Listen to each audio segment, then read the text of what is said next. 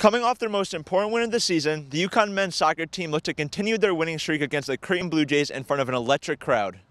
The Huskies got caught on their toes early in this one. A few sloppy turnovers in front of their own defensive third gave Creighton some great chances to take an early lead, but luckily for the Huskies, they could not capitalize.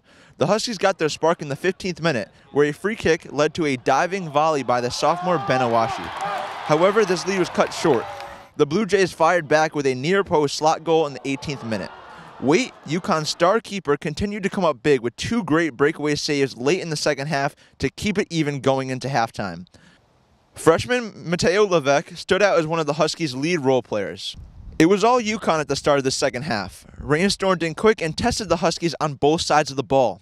A PK in the 78th minute gave the Huskies the lead again with a classy push into the side of the goal by Mateo Leveque. Leveque continued his top-tier performance, generating countless chances for the Huskies and making some incredible through balls to jumpstart the attack.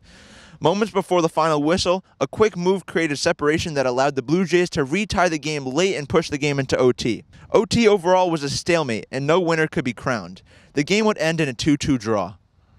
A disappointing but hard-fought battle for the Huskies. They continue action away at Seton Hall on Wednesday.